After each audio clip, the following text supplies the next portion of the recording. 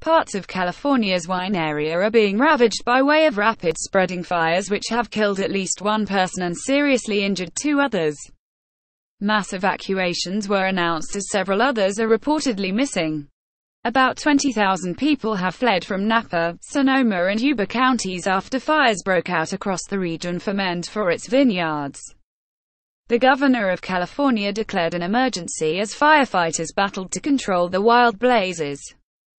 These fires have destroyed structures and continue to threaten thousands of homes, necessitating the evacuation of thousands of residents, the declaration said. The head of California's Department of Forestry and Fire Protection, Kim Pimlott, said that about 1,500 buildings had already been destroyed.